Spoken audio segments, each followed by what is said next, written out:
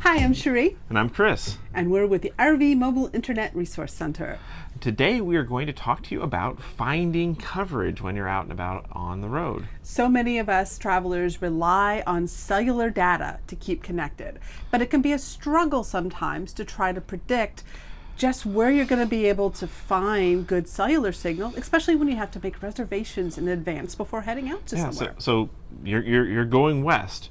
Do you go northwest, southwest? Where are you going to get the better signal? Because we're the kind of people who, when we travel, we don't want to rough it. We want good, fast, reliable internet. That's more essential than anything. And signals can vary so much, even from one RV park to the next, or even from like one state park or one region of an area. Right. So here's some tips and tricks of how you can best predict what your cellular coverage is going to be. Do some research in advance. So here's how you do your homework. So the first thing to do is, of course, check your cellular carrier's coverage maps. They all have them online. Their online interfaces are a bit awkward to use, but you can usually type in an address or a town, and it will give you a map that shows you that area. And don't be afraid to zoom in. These are very optimistic maps coming from the carriers, but they will marketing. But they will give you, particularly the closer you zoom in, they'll give you a good sense for, are they covering this territory? Is this partner territory, or do they not have anything in that area at all? So that's a good thing, but you do have to be online, of course, to be able to get to their coverage maps, and most of their maps only work well on a desktop or laptop. Sometimes viewing on a phone, horrible. Sometimes their interfaces aren't so great for phones. All right, next step is review sites. Many campground review sites, we're not the only ones, you're not the only ones who rely on mobile internet, so most campers are now leaving notes about the sort of cellular coverage that they received at a certain location. Right, and pay more attention to when people talk about the speeds they saw and not just the bars, though, because I'd much rather have a fast 1-bar signal than a slow 5-bar signal. One site in particular that we like is Campendium. They specifically ask their reviewers to rate the signal for each of the major carriers.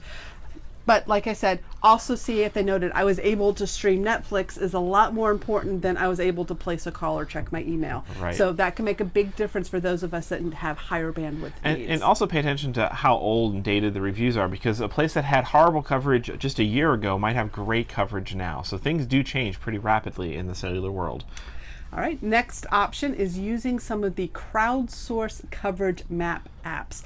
And these are things like by Sensorly, OpenSignal, and RouteMetrics. And those are the big three. They all have apps that as you travel around, they're constantly doing speed tests and doing signal analysis, and then they're building up a map in the back end that shows where real people have gotten connected. Great resource, because it's real user data that's collected by a device that's measuring real things. But if you use any of these apps, all three of them suffer the same problem of they only have data where people have actually been. And so you'll see little snail trails on the map going here and there might be 50 or 100-mile chunks of territory with no reports at all. And again, they also suffer from reports being out of date. So somebody might go across country and have a horrible experience, but if you dig down, well, that data might be from 2013. So as a traveler who is going to places that are probably not in the core central places where these apps have a lot of user base collecting data, i.e. you're going to state parks, national parks, you're going back roads, you're not necessarily on interstates, those apps will probably not have as much value to you for those sorts of locations. Now, if you're trying to pick a campground in a big city, that might actually really help. But if you're trying to pick which state park to go to or Army Corps of Engineer park, probably not as useful. Yeah, it's all too often I'll pull them up and the entire town shows no coverage from a particular carrier. And that's not true at all. And the last option, and I'm gonna say we're a little biased on this one because we wrote an app for that. 7 years ago. We launched an app called Coverage. And what it does is we take our interpretations of the carrier's coverage maps and overlay them on a map on your smartphone or tablet device. And the great thing about this is the maps are offline. They're not as high resolution as you get going straight to the carrier and zooming in forever, but they give you a really great high-level overview of, can I get coverage? Is the carrier supporting this area, this town, this national forest? Is there signal in the air over my head right now? And it does get a little pixelated around the edges, but that's kind of how cellular signal works, is on the little fringes of a tower or where the carrier is claiming they have coverage, well, the signal gets iffy. Yeah. And in those edge cases, you tend to need cellular enhancing gear anyway to get the signal and enhance it up to the speeds that the carrier is claiming. And then the one really unique thing about coverage is it actually lets you combine and create a personal coverage map. So we travel at the moment, at&T and Verizon are our prime carriers, and we only really care about LTE data. So we have our coverage map set up to be at&T and Verizon LTE only, and we get a combined map that shows just that. And then we'll also check, because we do carry Sprint and T-Mobile on board for testing purposes, so we'll also check them. So if we're going out and doing signal testing, we'll check for those. So you can create your own personal coverage map. You can search for locations that you're considering. You can zoom in. And we just launched a brand new version of coverage that allows you to subscribe to even higher resolution maps and use satellite maps in the background. So that can help look for things like building or terrain issues that you might encounter with your signal.